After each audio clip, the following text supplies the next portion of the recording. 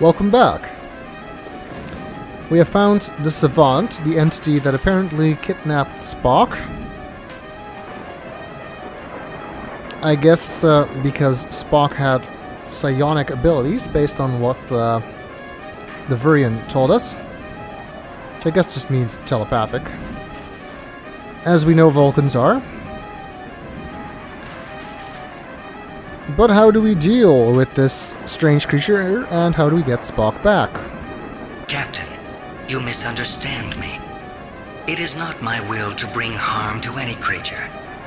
I have taken two creatures that are without the most important thing in existence, joy, and given it to them in infinite variety and abundance. The Virian was filled with despair at the death of her race. She was overwhelmed by sorrow and grief. I have healed her of these afflictions forever. As for the Vulcan, he has been conditioned to deny his emotions. I am bringing him in contact with a part of himself that will enhance his life. It is a gift of love.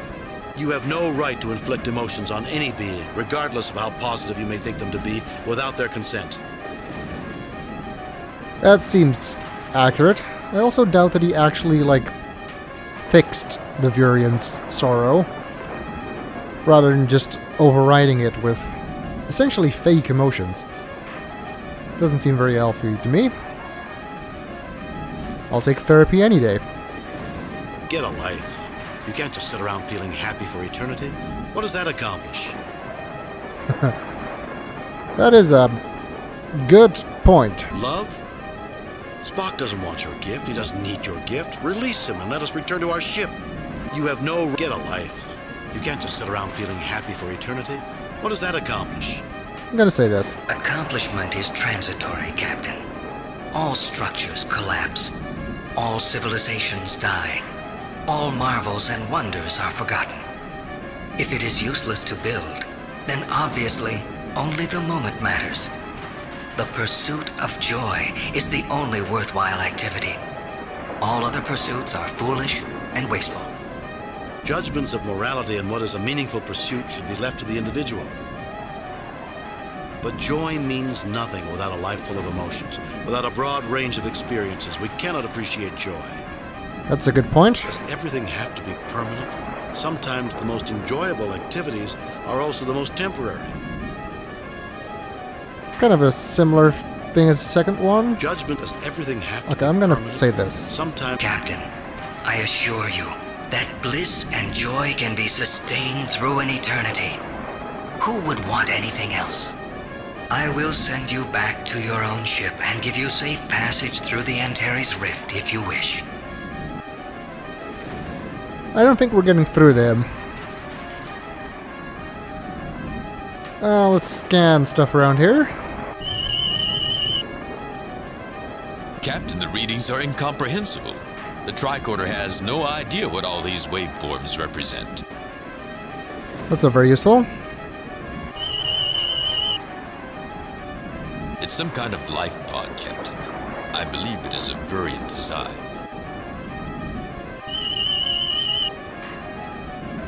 Now this is strange. According to the tricorder, everything around us is organic.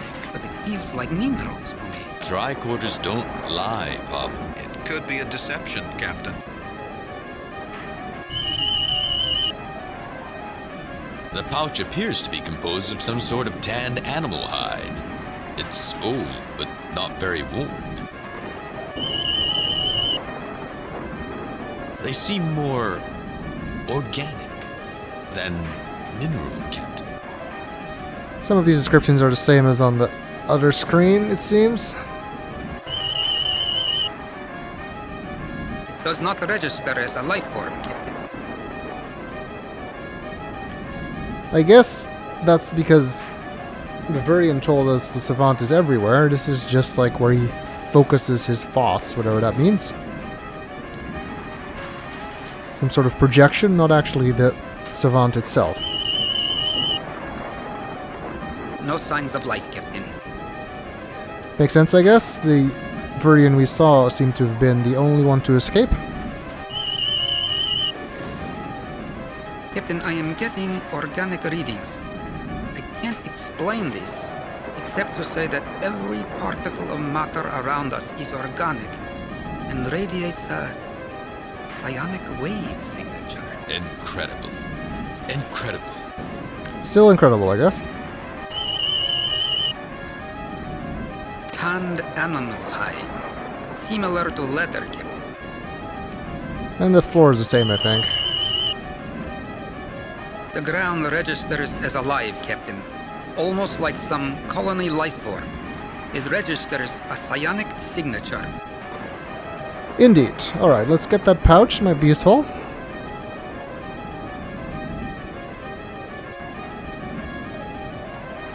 And let's keep going right, so we can actually see if we can find Mr. Spock. Has to be around here somewhere.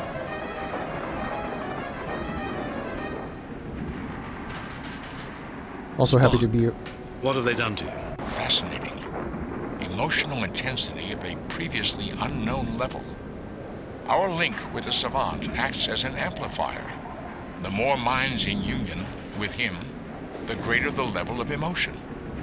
And happiness is a powerful emotion. Spock, do you want this? Happiness is a human desire, Captain. I am a Vulcan. I want to be free of emotions. This is the antithesis of my desires. Spock! Yeah, that seems kind of expected. That Spock would not want this. Maybe if we can convince the Savant of that, he will let him go. Although I'm not very hopeful of that. Although it looks like common dirt. Okay, those descriptions are still the same.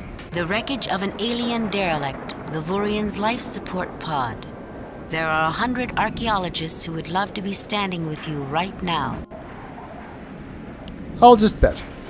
They're not, though, so tough luck for them. Mr. Spock, the best science officer in Starfleet. I'll take your word for it. James T. Kirk, in anguish due to his friend's predicament. Lieutenant Walker, who doesn't really know any of these bridge people very well.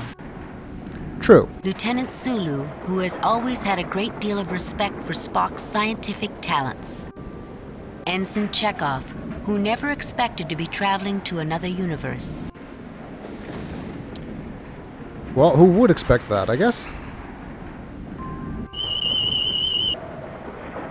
The pod was constructed from a high-grade Jupiterium steel alloy, Captain. No signs of life, no signs of power. My guess was that it was irreparably damaged on entry into this dimension. The Vurian is lucky to be alive. Lucky, or maybe the Savant is responsible for that? Captain, the tricorder registers him as Spock. Okay, well, not a imposter then, I guess? Good to know. I detect organic matter surrounding the craft, but the wreck is not organic. It is the only non-organic matter I can find, except for the items that we're carrying.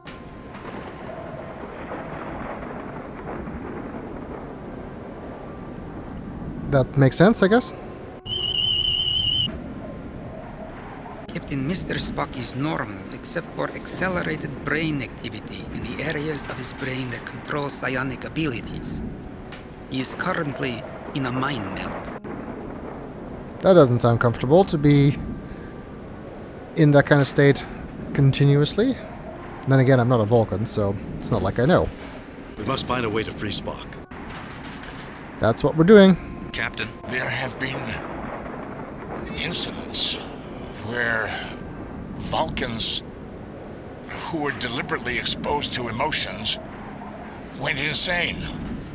Fortunately, I do not appear to be in immediate danger.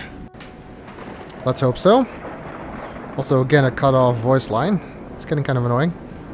Why is this being done to Spock, Captain? What benefit does someone get from subjecting him to an emotion? We've seen energy forms that feed on hatred. Why shouldn't there be some creatures that feed on happiness? an addict who must have happiness and who relies on others to fulfill an increasing need for more happiness. I guess that makes sense. Captain, wouldn't stunning Mr. Spock break whatever control that he's under? Unless we deal with the creature that's doing this, it would only provide temporary relief. Yes, not a long-term solution. I shall try to tell you what I know. The emotions make it difficult to communicate. The creature that has done this is called the Savant, a being of great power that has transformed itself into a creature of living emotion. It can form a link with any creature with psionic abilities, including Vulcans. It taps into latent emotions and amplifies them, using them to increase its emotional stability. What happens if it gets cut off from you and the Vurian? It would be alone, but could cope.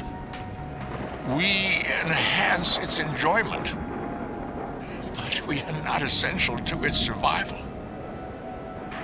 We're like a backup system. It relies on us for emotional support, but it could exist without us. So, just breaking the link between the Savant and the Vurian and Spock would not help us get rid of the Savant. Captain, I recommend you negotiate with Savant to escape this place. I am expendable. Expendable? Spock, I see that these emotions have given you a sense of humor.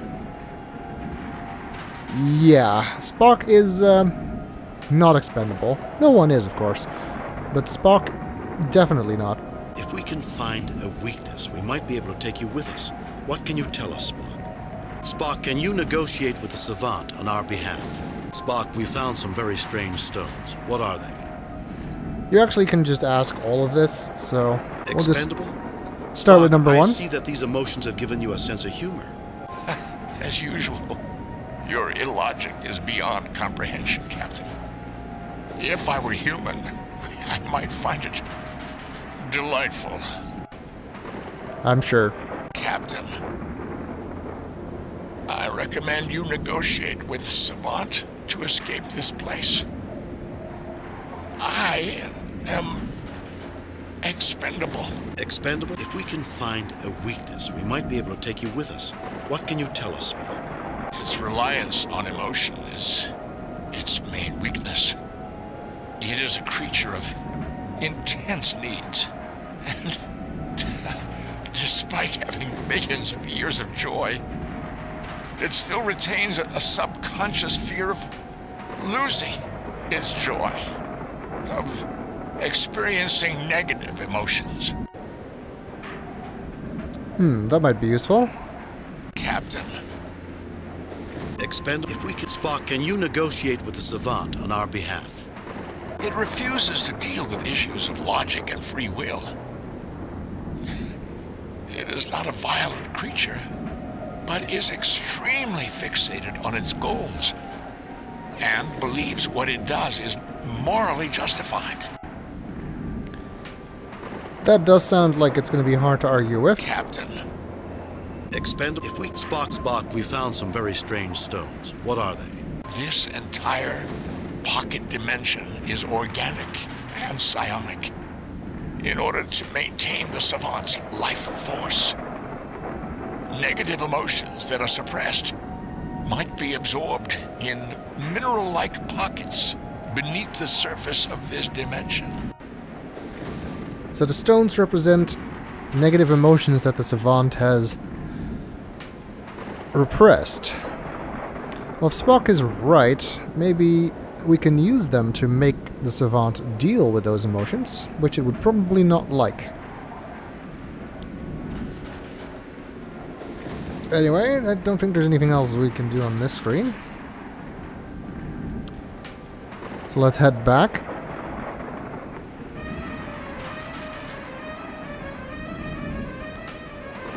Guess we might as well try to negotiate with it again. Welcome.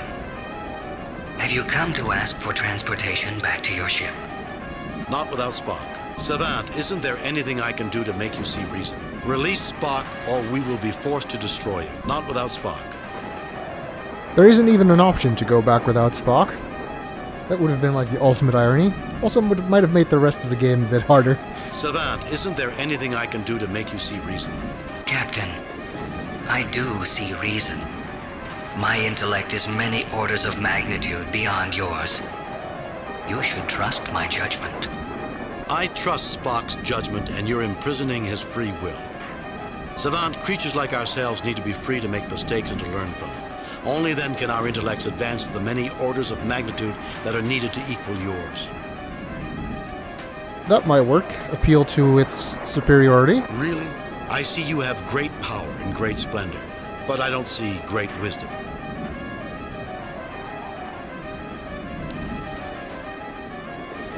I trust Spock. Savant, creatures like ourselves need to be free to make mistakes and to learn from them. But I can elevate him to my level without any suffering. He need not experience the hardships that my race experienced. Is this not an extreme act of mercy? Okay, I think Spock is right. It is completely unwilling to see any other point of view. So negotiations seem to be out. Set back to the left because there's all those blue stones, and now we have a pouch. I also would like to talk to the Virian again. You have met the Savant. Now you realize the true power of this place. Are you willing to help me, Eminata? Through the Savant, I know your desires. Why should I help release the poor Vulcan into a life of misery? Because I need him to save the lives of over 400 people on the ship. Because Spock does not want artificial joy. He does not want this lie. Because I need him to save the lives of over 400 people on the ship. Very well, Captain. I will help you. You have met the Savant. Now you realize the true power of this place. You agreed to help us. You have already met the Savant, and he remains unmoved. I am taking the emotions in your mind and broadcasting them to him. Your concern for your ship, your love for your comrade. He regrets your feelings, but his purpose is unchanged. Well, that was worth a try, I guess. Doesn't seem to be working. Let's get the blue stones with the I'll get the pouch. Captain.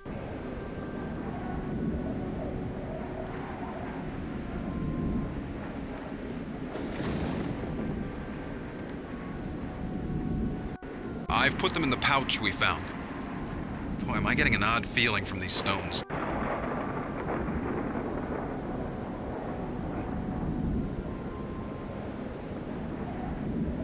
Alright, there's actually something else you can do with these stones. You can use them on each other, which can give you some more insight about how they work. Use the blue on the red. Interesting. I felt that too. A brief surge of conflicting emotions, anger and grief. And blue on yellow. Did you feel what I just felt? It felt like jealousy. I felt it too. I was angry at you. There was no rational reason, but for an instant, I felt like I should be commanding the Enterprise, and you were obstructing me. I don't know why I felt like that. You don't want to know what I was feeling. And I guess we'll never know. How about blue and orange? What was that? I don't know. I just felt desperate, irrational. I had conflicting impulses. Part of me wanted to attack someone, anyone. The other part wanted to run away. I don't know about you, but the instant those stones were put together, I felt despondent. Like I didn't want to live anymore. That someone was out to get me and I couldn't fight them. Maybe we should leave those stones alone. Yeah. Let's try combining red with the others. Don't have to do blue because we did that. The instant those two stones came together. I remembered I had a quarrel with a friend of mine at the academy. I was so angry. I hadn't thought about that in years. I had a similar experience. How could I have forgotten about her? I wonder who he's talking about. Let's not do that again. I'm sorry, Captain. I just had the most horrible... I know. I think we all had that emotion. I'm glad I didn't have a phaser in my hands when you put those two stones together. Okay, that seemed like it was intense. How about red and green? Damn that, it's gone. For a moment, I felt angry. Angry at myself for not moving the ship away from that explosion. And I felt angry that I had not withdrawn from the Antares Rift. These stones definitely generate strong emotions. Alright, let's do yellow with orange. That was a strange experience. I suddenly thought that the Enterprise was being stolen from me. I had a similar thought, only... I wonder what Dr. McCoy is going to say when we bring back samples of these stones. Oh, he'll be interested in that, alright? That's odd. I suddenly found myself doubting my ability to command the Enterprise. I had the weirdest image. I was fencing, and I kept dropping my foil. And I was... well, you wouldn't be interested. The instant those two stones came together. Okay, another wrong voice line. Alright, we have one combination left. Orange and green. I'm beginning to wonder if I'm losing my sanity. I don't know what these stones are doing to our emotions, but I don't like it. Neither do I. I think the pouch is just more of the blue stones. I'm not entirely sure, A though. pouch. It is full of blue stones. I think those are the same one as the singular blue stone, which seems to be anger.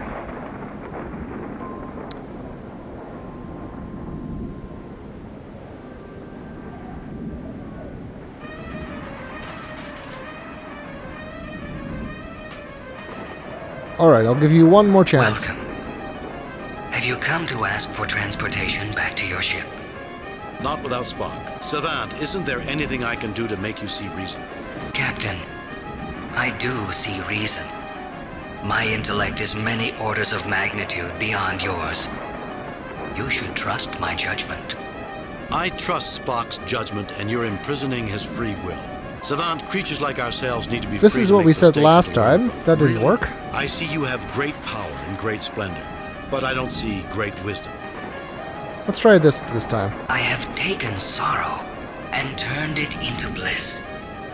I have taken that which denied feelings and have shown him his true nature. Is that not wisdom? Alright, it's really not working. Let's see if we can make him feel something other than bliss. Like the emotions attached to these stones.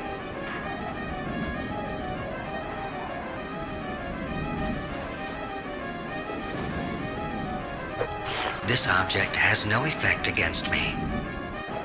That didn't work. How about the red one? This object has no effect against me. Alright, well, I'll keep trying. Yellow. This object has no effect against me. Okay, orange. This object has no effect against me. And I'm very doubtful at this point, but green.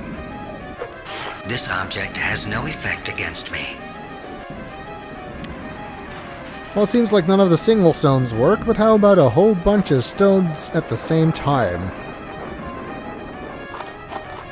You disturb my rest. Fortunately, I am not alone in bliss. Do not use such a tactic again on me. I warn you. What is this? What am I feeling? What have you done? What's the matter, Savant? Not feeling those good vibrations?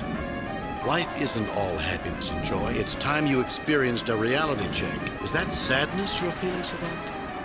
It couldn't be that those inferior humans have outwitted your great wisdom, could it? Egging it on might work. Not sure if it's necessary, though. What's the matter? Life isn't all happiness and joy. It's time you experienced a reality check. Let's go with this one. No.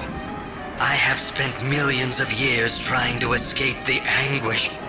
Misery is the destroyer of worthy souls, Captain, and you are destroying me. I'm not destroying you. Your own unwillingness to respect others is destroying you. Accurate. Free Spock and return us to our ship, and this will end. I didn't want to do this, but if I have to destroy you to free my friend, I will. Probably true, but we don't actually need to destroy him, I don't think. I'm not destroying you. Your own unwillingness to respect others is destroying you. Am I really such a monster that I deserve such pain? You have lost respect for others, Savant. Everyone may have different goals, different ideals than you, and you have the right to pursue them. You need to respect their free will, even if it makes them miserable. You do not understand me, Captain, but I am in no mood to argue. You and your scientist may be freed. Enjoy your universe, Captain Kirk.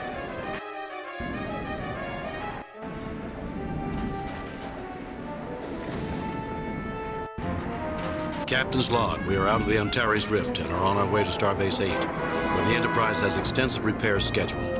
All crew members, including First Officer Spock, are safely aboard. So, Spock, you mean you had an eternity of pure enjoyment and you gave it up? Affirmative, Doctor.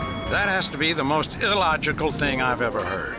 Humans spend their entire lifetime dreaming of an eternity of pleasure. As do animals in the field. Perhaps humans are meant to be better than that. Perhaps we should dream of greatness and not simple gratification. Greatness is a term subject to individual interpretation, Captain.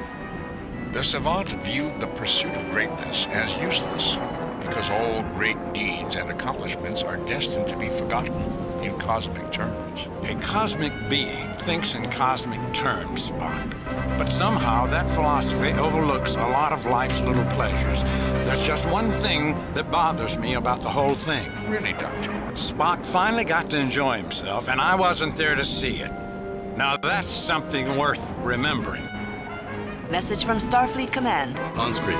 I've reviewed your report from your recent assignment, Captain, and have a few comments. I am very pleased with your performance. It was a perfect mission, Jim. Your reputation as Starfleet's best starship captain is secure. Kane out. Alright. Next up is Museum Piece.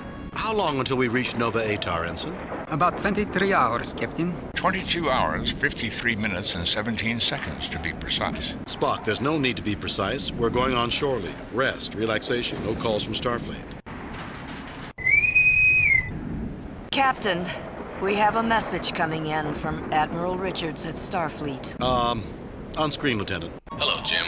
I know you're going on shore leave, but... What is it, Chris? Well, since you're going there anyway, and it's only a small favor... Favor? I don't want to inconvenience you, but... Fine, you have it. What would you like me to do? We recently discovered that one of the exhibits in the Smithsonian Annex at Nova Atar is of great historical significance to the Soransi, an influential family from planet Lakian.